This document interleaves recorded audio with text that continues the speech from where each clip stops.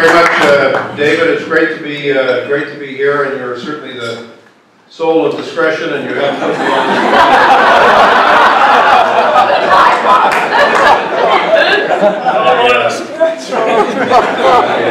I appreciate your introduction, and I appreciate your friendship, and it's wonderful to be among so many friends. And yes, I come from a different tradition, so there's a Randy Newman song that says it feels like home to me, and I felt that way since 2006, and I'm very glad to be home and very glad to be here with all of you tonight.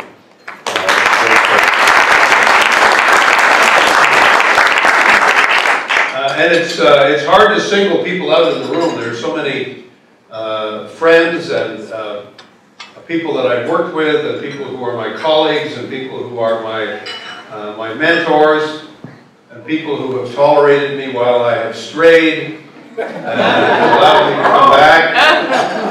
No, I'm not referring to my wife. I guess.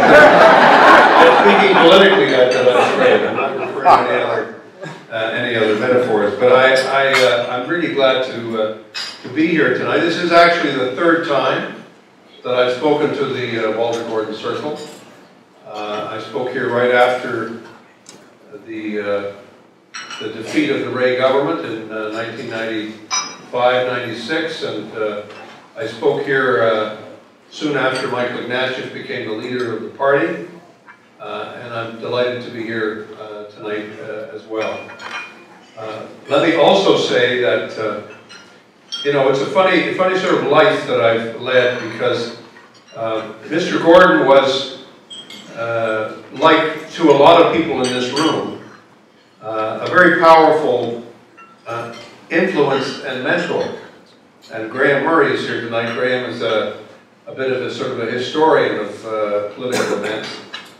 And I can tell you that when I ran for Parliament in 1978, in a by-election, after I had been successful, and I worked with Charles Katcha in 1968. In Davenport riding, which was Walter's former riding. That's where I first got to know him, because I was a canvass organizer, and Ken Council was the campaign manager, and I was the number 2 person, and we were trying to encourage Charles to do a lot of the bamboozling events that you do in an election campaign. And Charles Katcha, anyone who knows Charles would know, would have nothing to do with any of that stuff. And Mr. Gordon was there as sort of trying to encourage Charles to kind of ease up a bit and do some of the stuff that you had to do as a candidate. So when I ran in 1978 as New Democrat, the day after the campaign started, a check arrived in the mail for me for $250, which at that time was a fair contribution, made out to the Bob Rae New Democratic Party campaign. And it was signed by Walter Gordon. And I phoned up Mr. Gordon and I said, Walter, you understand that if you give more than $99 under our extraordinarily puritanical rules, which we have in Canada, like previous eras, I said, you know, your name will appear on the list. I can't, you know, you have to give less than $100. And he said, Bobby, used to call me, he said, Bobby, don't you understand? I want my name to be on the list. That's why I'm giving you the $200. And until he died, Mr. Gordon was my first supporter, for which I have always been extremely grateful. So it was when I came back to the fold and ran for the leadership of the party in 2006, I had that memory very much in mind. And of course, I'm something of a historian of the Liberal Party, and I'm going to refer to some of those things tonight. But I do want to give this group a bit of a report on my first year as the interim leader. And I just want, in case anyone wants to ask a smart question, stand up and say, what are you going to do? Let me just say, I have to say this in the presence of Arlene, I don't know what the executive is going to decide next. Apparently the CBC knows. But I don't know what the executive is going to decide, and there are a couple of members of the executive who are here. And I don't know, because my experience in life is never predict the outcome of a cabinet meeting, never predict the outcome of a caucus meeting, and I never predict the outcome of an executive meeting. And I've learned somewhat at my peril to make that, to have reached that conclusion. And second of all, I can tell you that until it's decided, nothing is decided. So I just think we have to wait and see what happens. But I do want to give you a sense of a couple of things that I've concluded as a result of my time as interim leader. The first thing I want to say to everyone here is that as I've said before with respect to my becoming Premier, I always wanted to be leader of the Liberal Party in the worst way. And I actually got my wish. I can tell you that when I phoned Michael Ignatieff, who, as you know, is a good friend, and I phoned him on the morning of May the 3rd to commiserate, because I knew how hard the last 10 days of the campaign had been, and I knew how hard he would take the result on the night of May the 2nd, and he, of course, started commiserating and saying how awful it was. I said, "What are you complaining about?" I said, "You lost. I won. You're going to go off and do whatever you're going to do. You're going to find what many people who lose elections find, that they get to take the summer off, they get to reflect on life, they then get to move on to other things, and of course those who are left behind are back in the House of Commons and doing our thing, and it was very tough for the caucus to come back into a House. And ironically, I mean, it was really, there was all these huge ironies. When I was first elected in 1978 in the House of Commons, I sat in the last row, in the corner, on the bottom left-hand side of the House of Commons as you're looking from the Speaker's chair. And after 35 years of public service and political life and ups and downs, I find myself in the front row, in the right-hand this corner, back in the very tight corner where we are. But I can tell you, for me, it was like, okay, I'm back being leader of the third party. I've done this before. I know what it's like to lead a third party. I know what it's like to have to make the kinds of decisions you have to make as a third party. You've got a small staff, you've got a small group, you've got a small research team, you've got a small, energetic, committed group of people. And you have to be like Sir Francis Drake, you have to be fast and nimble, you have to respond quickly, you have to get around the country, you don't have any staff. Remember the first trip I took to Halifax, I arrived and somebody said, "Well, where's your staff? Where's the other people?" I said, "There is no staff, there's me, I'm here.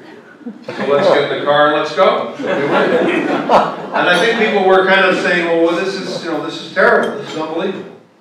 And yes, it's terrible. If you look historically at what happened, it was the worst defeat for the Liberal Party since the first responsible, accountable elections in the 1840s in Ontario and Quebec. We've never had a defeat like this. And, you look back in time, there will never have been a moment. Maybe there's a brief comparison with Laurier in 1917 when the caucus was completely split, the government was completely split. But actually, no, Laurier was in second place. Laurier was still the opposition to the Union government, even though half his Liberal colleagues were across the way in Gordon's cabinet. Which is, when you think about it, almost unbelievable. But still, for us, this has been a very, very tough defeat. And of course, there are going to be the pundits who will say that it's the end of the Liberal Party, that it's George Dangerfield, the death of liberal England, and yada, yada, yada, and the Liberals have gone this way, and that's the end. And I want to just refer to that very briefly, because I think it's very important psychologically for the party to understand what's taken place, and for us to understand that we're in the middle of history, so we're not quite sure what's going to unfold, but to say that the future is not fixed. And in a sense, it's partly up to us as to what happens. That yes, there are very few examples in history, in modern political history, there are very few examples of a political party having been whacked back successively and as far back as we were, and then managed to completely recover and transform once again the political agenda of the country and become once again a majority party. There are very few other examples of how this has taken place. So I don't think any one of us should underestimate how tough the challenge is or how serious the defeat was on May the 2nd. Because May the 2nd was not just one event. It was the culmination of a series of events that have happened that I think we have to understand.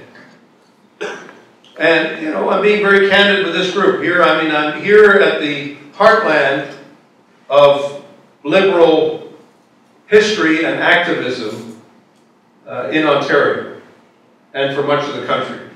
There are people here who were present during the years of the Pearson government. And there were people here who were present during the time of the defeat of the Pearson, of the Liberal Party in 1958. But what we faced on May the 2nd is worse than 1958.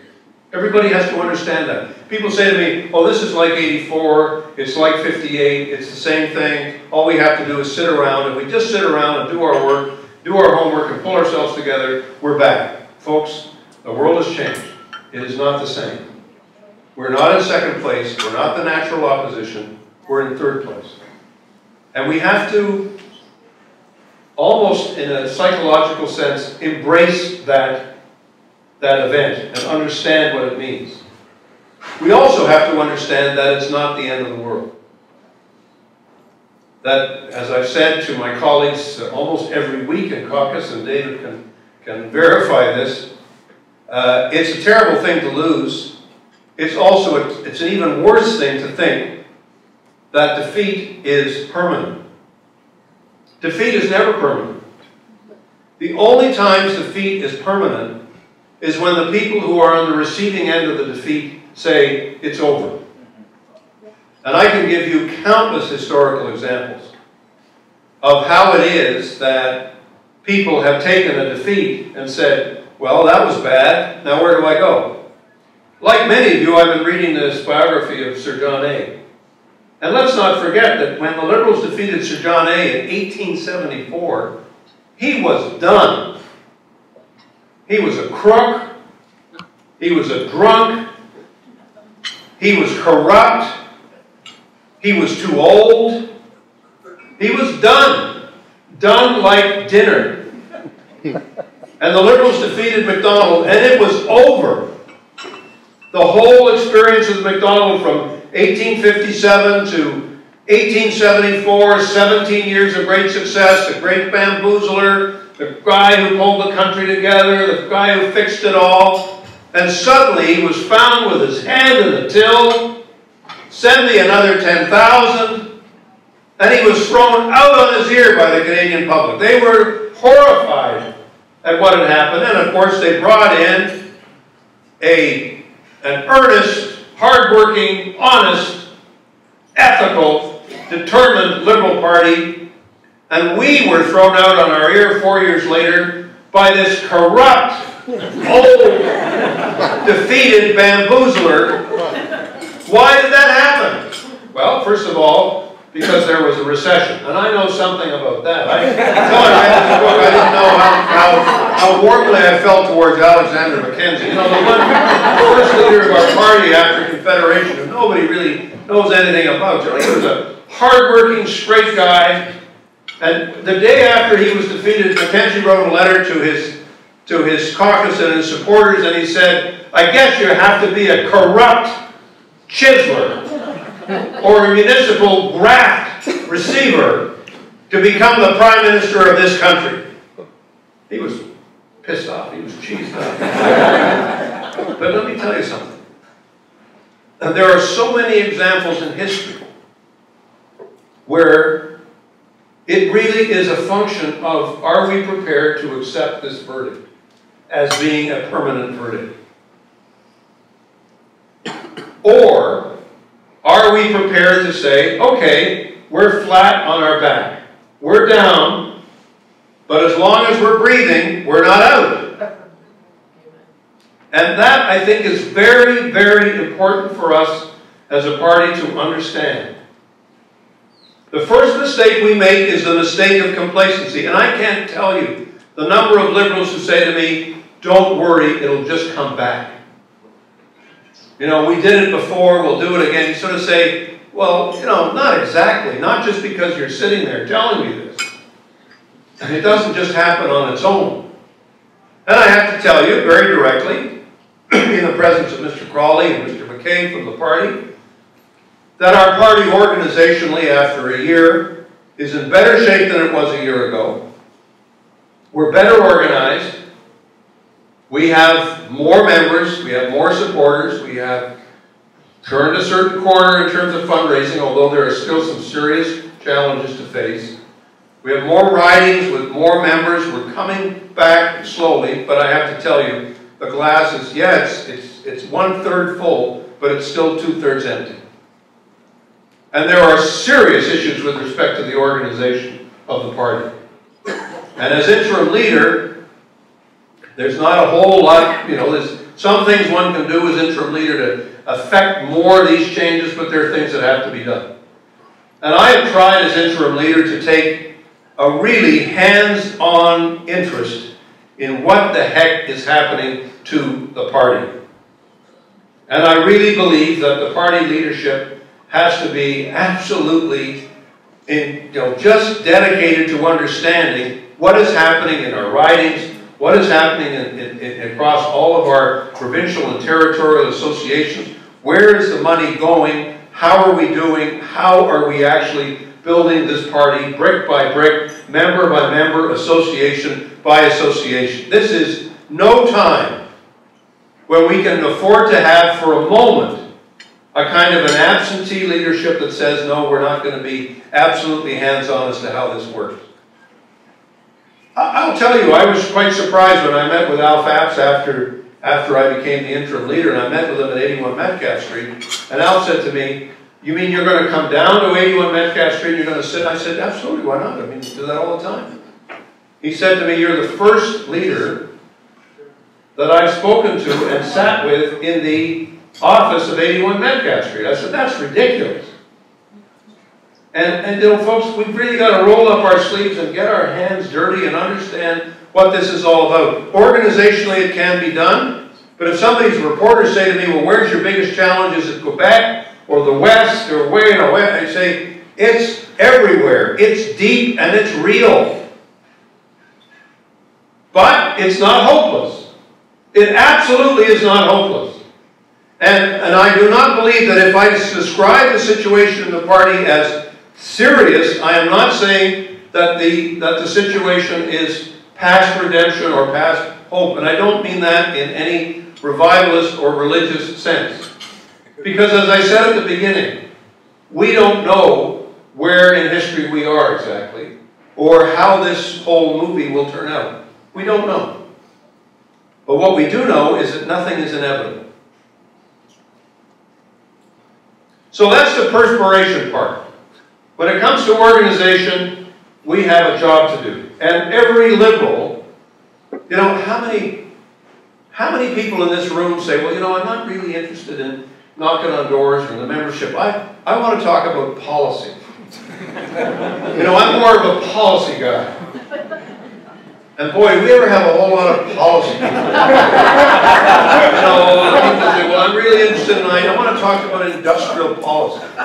Well, you know, I do too. And I don't mean any disrespect to the inspiration side of the party, because the inspiration side is just as important as the perspiration side. But let me tell you something, the perspiration side is really important. I need people who are going to give money every month, every paycheck. I need people who are going to be there giving money all the time to their riding association and to the Central Party. And I need people who are going to understand that the days when you can say, oh, the problem is all in Ottawa. I don't want to give my money to Ottawa, I just want to give my money to the riding association. Or somebody says, my riding is hopeless, I just want to give my money. No, folks, we can't get into this. We can't get into this useless, truly useless attitude that says, well, you know, it's all about St. Mary Street, or it's all about Metcalfe Street, or somebody else's problem. There is no them out there. We're too small to have a whole bunch of them. All we have is us. Us. But what is us? And a number of you have said to me tonight, you know, I hope you're going to, basically what you're saying to me is, I hope you're going to tell me what I think. And I said, what do you mean? He said, well, people ask me, what do we think as liberals? And I said, well, I think it's pretty straightforward. But let me tell you something about what I think it means, and what is the inspiration that goes with the perspiration. It starts in Canada. It starts with 2 or 3 central ideas that are worth repeating because they're not just truisms. They've been hard fought and hard won. The first one is that we care about freedom. The Liberal Party cares about freedom. And we care about individual dignity. And we care about the dignity of difference. And the Liberal idea, going back to the days of the Reformation and the Renaissance, is all about the individual. It's about the transformation that's taken place in Western society since the 16th or 17th century, where people realized that it's about the liberation of each and every one of us, the realization that the world has to explain itself to us, and that we don't accept conformist truths. And all around Western Europe, there are monuments to people who've been burned at the stake because they didn't accept conformist or orthodox truths, and they were liberals. They might not have described themselves as such. They thought they were dissenters, or they thought they were non-conformists, or whatever. But they're people who believed in the value of freedom. And those same people would be shocked to hear that their descendants today in Canada are people who believe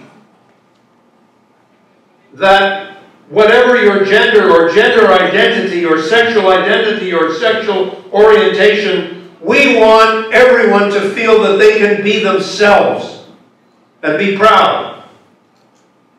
In my own life, I think the biggest transformation that we've seen has been this attitude to sexual orientation. And it's not a trivial issue. It's not a minority issue. It's an issue about how do we really feel about personal freedom and personal autonomy and personal identity.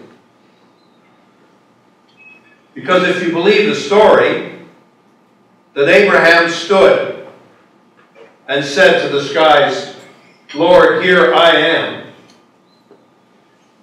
Imagine for a moment if you don't know who I is. Imagine for a moment if you're not sure who you are or what you are. And imagine for a moment if you're facing bullying and discrimination and hatred and opprobrium because you're not sure who you are. So when my Premier stands up and says in the province of Ontario, we're going to allow kids who are 14 and 15 and 16 to help get themselves through who they are and how they are, well then I'm proud to be a Liberal, and I know who I am.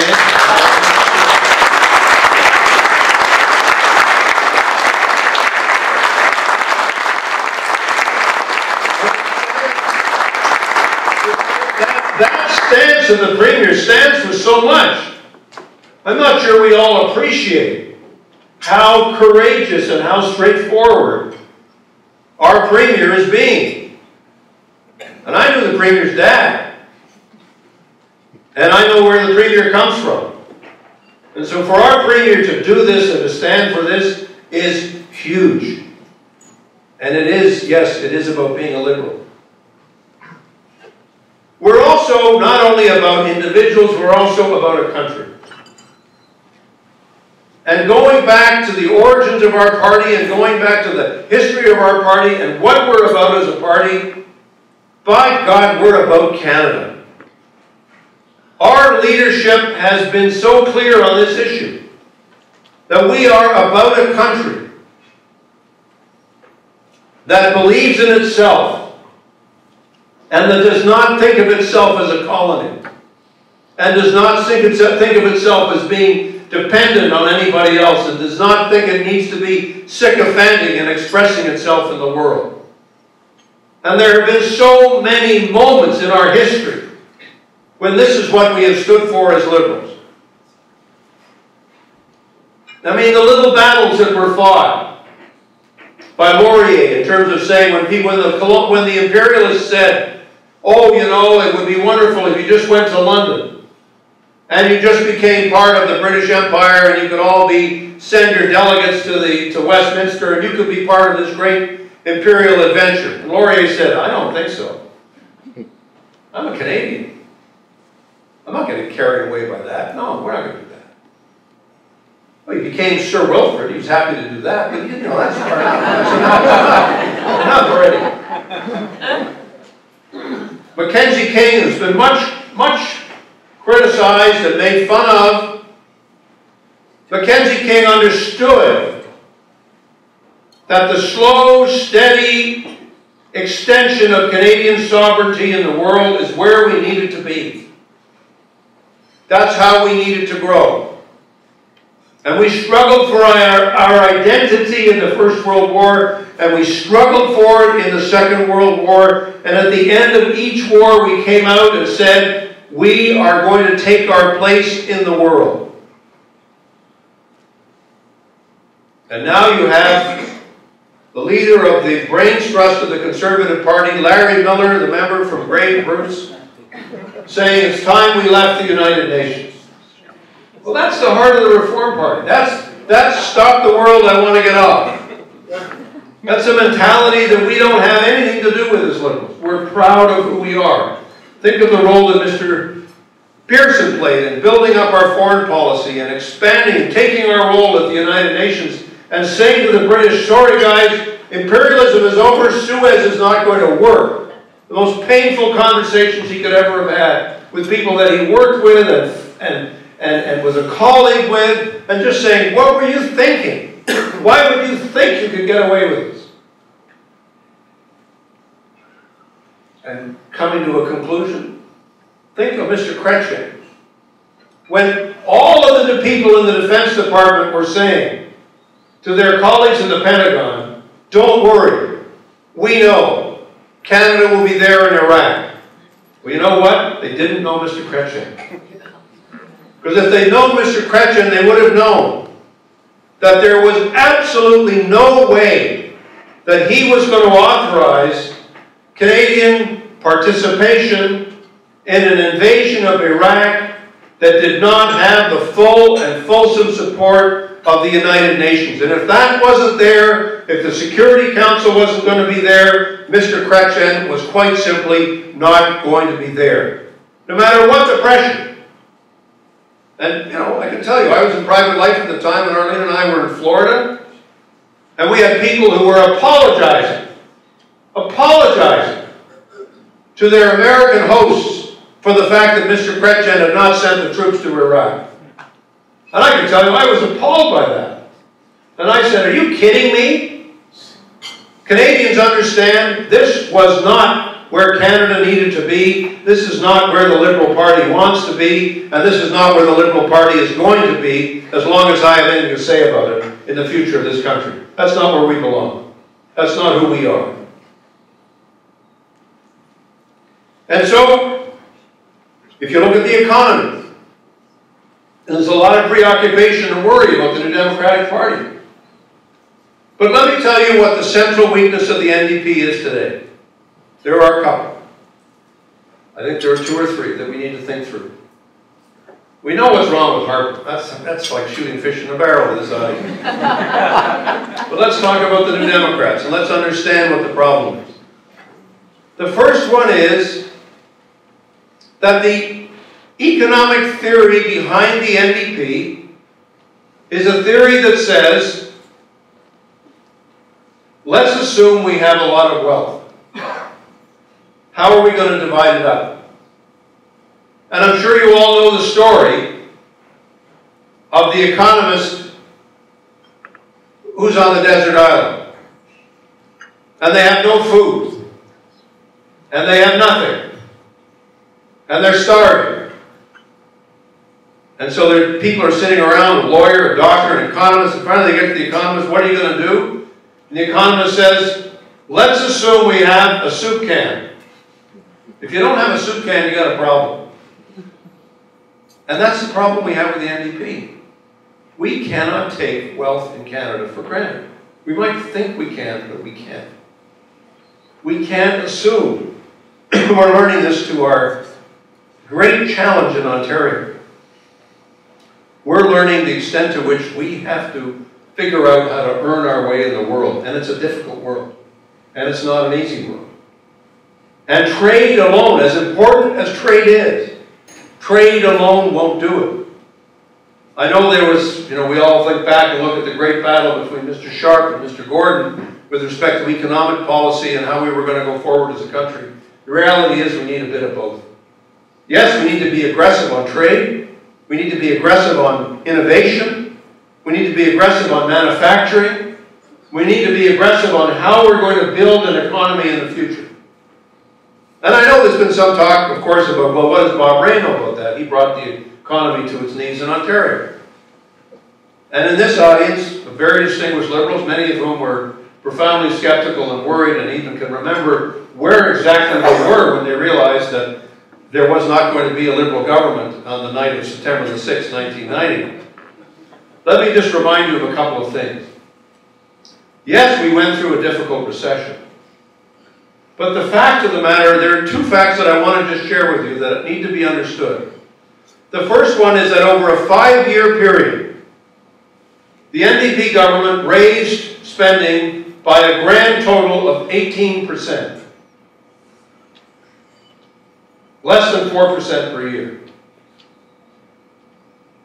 In 1 year, we actually reduced spending year over year. The first government in history to have spent less on health care in 1 year, 93, than we did in 92. So when you want to trace the causes for the defeat in 95, it was not because we spent too much. It's because we were too tough. I know that's not the contemporary wisdom, but let me tell you, Rae Days was not about giving people more money.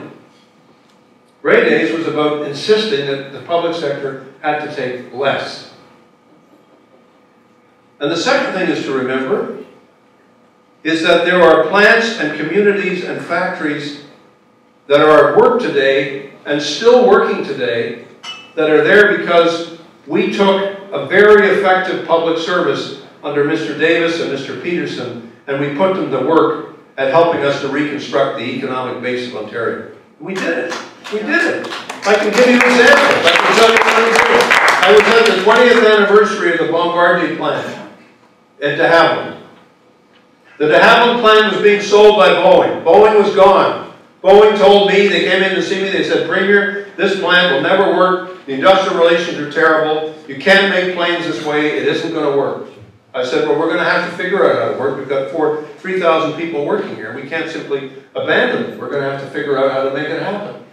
And after a whole series of negotiations, we got Bombardier in. Ontario put in 49%. Michael Wilson said, you're crazy to be investing your money in this plant. I said, no, we're going to do it. We're going to make it happen. And we did the same thing in Thunder Bay. And in each case, the factories were totally renovated. We've got a world product mandate for what we were making in each of those places. And we've created a manufacturing base that is even stronger today. 4,000 people working today instead of 3,000. And I think, honestly, I think David Peterson would have done exactly the same thing. I think Bill Davis would have done exactly the same thing. I'm not sure Mike Harris would have done exactly the same thing. But I can tell you, out of that tradition of effective intervention in the affairs of the province in order to save jobs and get people back to work, I think it was effective and it made a difference. And we need to understand some of the challenges. The answer is not the NDP attacking the West. It's not attacking resource production. It's not attacking what's going on. NDP has this notion that somehow you can build a great society on the basis of resentment. And you cannot build a great country on the basis of resentment. Yes, we are a resource-rich country. And yes, much of the economic oomph over the last few years has come from Western Canada. That's true. And we can't go back and pretend that we can recreate the days of 1950 and 1960 in terms of how the country runs. We can't do that. But what we do have to do is understand that there is still a powerful role for the federal government in providing leadership, and that there is still a powerful role for bringing the federal government, the provinces, and yes, the municipalities together to build a better country. One of my favorite moments over the last while has been Stephen Harper going to Europe the last week and lecturing the Europeans on the subject of fiscal integration. Mr. Harper has not met with the premiers of this country once since he became Prime Minister. It's a world record. Europeans are getting together all the time because they have to, because of the situation that we're in. And they're having to constantly get together and try to say, how are we going to create greater degrees of integration? How do we do business? How does Mr. Harper do business in Canada? He dumps responsibilities onto the province. He takes great pride in the fact they said, oh, we've got lower taxes in Canada for the federal government, the lowest taxes since 1964. Who do you think is filling the gap? Who do you think is making up for the absence of the federal government? The provinces are. The provinces are now collecting more than half the taxes in the country. And they're stuck. And yes, Ontario's got its debt issues. And Quebec has its deficit and debt issues. And Manitoba has its deficit and debt issues. And maybe the world markets won't be looking too hard at Canada and what's underneath what's happening federally. But I can tell you, the Federation is not working as well as it needs to. And just as Laurier was dedicated to bringing the Federation back in 1896, just to give you a date and an example, we've got to do exactly the same thing. What Mr. Martin did with the municipalities, in making them true partners, economic and social partners in the Federation, we have to, as Liberals, restore the health of the Federation the way Mr. Pearson did, the way, yes, Mr. Trudeau did, the way Mr. Chrétien did. That's what we have to do as Liberals in the future in terms of providing social services. So, to me, I have no difficulty defining what the inspiration for being a Liberal is. We know from our own experience that as important as freedom is, it also only happens when people have the means to truly realize who they are. When they truly have the support of the people who are going to help them become what they can become. And this is not some novel insight. This has been the spirit of liberalism for the entire 20th century. For the entire 20th century, we have been about saying equality and opportunity only mean something if people can actually realize their potential. And it requires the community, whether it's the municipality or the provincial government, the federal government, whatever it is, it's only when people get together and start to invest in things that help people to grow and help communities to build and to sustain and help people that we get to where we want to be.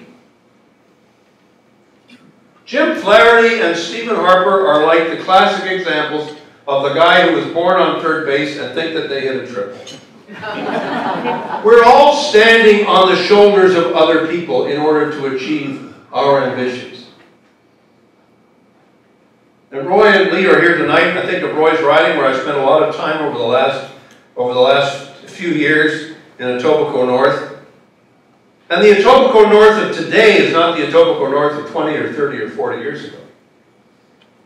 You've got a huge Somali community. You've got an enormously, complicated and diverse community from all backgrounds. You've got as many mosques in Etobicoke North as you have churches today. We have a diverse community, and you have to ask yourself the question, how are those folks going to realize their potential? How are we going to help those kids do well if they're going to school hungry? If they're going to school and they haven't been fed properly? If their parents haven't got a job? If they're living in ghettos? If they haven't got an opportunity to succeed, how are they going to succeed? And think for a moment, as Paul Martin would want us to do. Think about the condition in our Aboriginal communities, both on reserve and in the cities. Think of the transformative effect that this is having on our country, on our western cities. And ask yourself the question, how are we going to respond to that?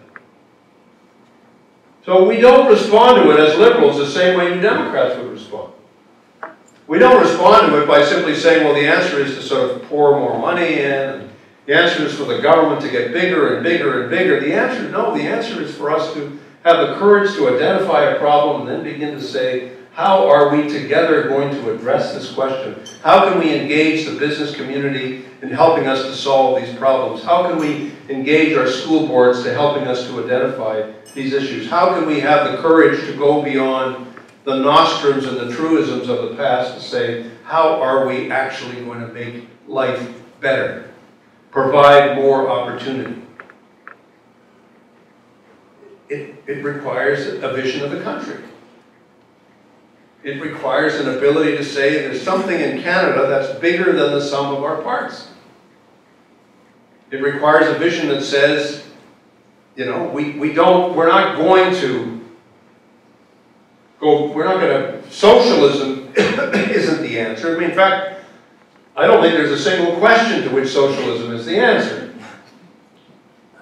And I don't think the New Democratic Party can provide the people with the practical, knowledgeable opportunities to create a future. And finally, and I just want to end on this point, the New Democratic Party policy on Quebec is completely and utterly hopeless. If the people of Canada knew what the New Democratic Party policy of Quebec was, they would never be supporting it.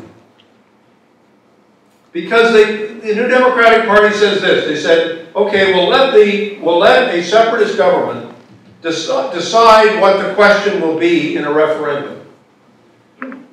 We'll let the separatist government run the referendum based on whatever question they decide to ask. And then once they go through that referendum, if they get 50% plus 1, based on their counting, that's the end of the country. That's their position. I'm not exaggerating. This is not a cartoon. I'm not, engaging in ideological attack. I'm actually describing what is the end result of the Sherbrooke Resolution. I don't think anybody in Quebec, a lot of people in Quebec, I don't think federalists in Quebec, I don't believe that people around the rest of the country would say, yes, that's a good solution. It runs completely contrary to what the Supreme Court of Canada has said. And yet, we went through an entire election campaign in the last election, and people were allowed to carry on the solution, as if this was the sensible and basic policy. And we have to be the ones, liberals have to be the ones to say, no, this is not the way to run a country. This is not the way to keep this country together. This is not how we're going to do it. We're going to do it in a different way. We're going to do it by understanding that you don't break up a country easily. You don't destroy a federation quickly. You don't give all the tools to the people who want to break up the country and say, well, I guess that's okay. And you don't pander to a nationalism whose appetite is frankly insatiable. You stand up to it and say, no, that's not the way it's going to work. We don't think that's the way the majority of your people in Quebec think it should work, and it certainly isn't the way the rest of the country thinks it should work. So I have no difficulty saying to Liberals, you say, well, what do you stand for in the country? We believe in opportunity, we believe in equality, we believe in the strong role for government. We believe the federal government has a role to play in the future of our country. We believe in a federalism where we work cooperatively, but where the federal government is bringing people together. And we believe in a politics where you do not try to shut people down and shut people out and shut people up, which is where Harper's coming from, and what he stands for, and what he believes in, and how he operates. And the Reform Party has carried out a reverse takeover of the Progressive Conservative Party and turned it into something that it never was and never wanted to be. And if we let these guys carry out a reverse takeover of the entire country because we're not prepared to fight and fight hard and fight back and fight in a determined way, well, then we've given up. And we have no business giving up. We have no business giving up on what we believe in and what we know to be true about this country. And the mistakes that we may have made in the past, and the bickering that we allowed to happen inside our family, and the way in which we thought we could just carry on and that we were somehow, you know, we could get a majority whatever happened, those mistakes are in the past and are done. And if you let someone else define you and define your future and define who you are, well then shame on you. And we can't let that happen. We can't let the pundits, we can't let the Reform Party, the Conservative Party, we can't let all of the people who are feeding this terrible, angry, negative machine, we can't let that determine what happens to this country. And that's where we have to be as Liberals. And so after a year as your interim leader, there's still work to be done. And there's still work that has to happen. But frankly, it's worth it. It's worth the effort. And it's worth the fight. And it's not going to happen without a fight. If we think that this is going to be pleasant or easy, or that something's going to fall into our laps, or that somehow there's some kind of magic genie that's going to solve this problem, well, I got news for you. I don't see it. It's going to take a lot of work and a lot of focused, tough, reasoned effort. And we're going to have to show the same kind of discipline and guts and determination as we have been able to show at the toughest moments in our past, but we're certainly going to have to be worthy of it now and in the years ahead. Thank you very much.